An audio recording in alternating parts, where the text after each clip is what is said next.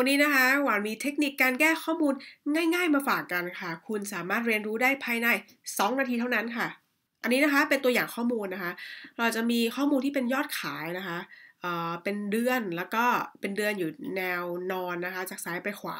แล้วก็เป็นร้านค้านะคะเป็นแนวตั้งจากบนลงล่างนะคะแต่ปรากฏว่าบางครั้งเนี่ย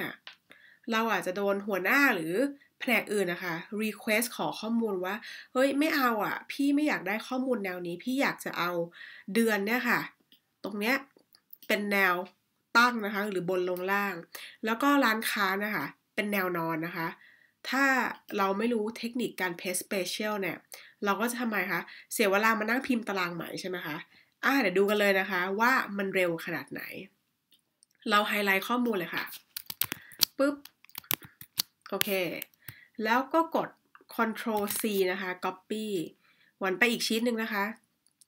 คลิกขวาค่ะเราเลือกคำว่า Paste Spatial นะคะ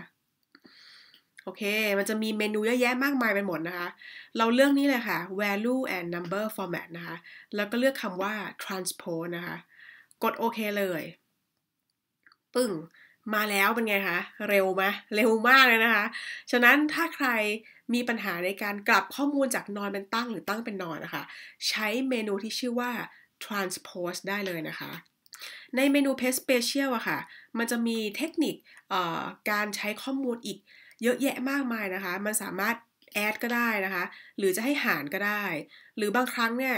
เราอยากจะเลือกเพจเฉพาะคอมเมนต์ก็ได้นะคะถ้าใครอยากเรียนรู้เพิ่มเติมนะคะดูคลิปนี้ต่อได้เลยค่ะหวานจะมาอธิบายคอร์สเรียน Excel ออนไลน์ง่ายๆใน10 วันค่ะ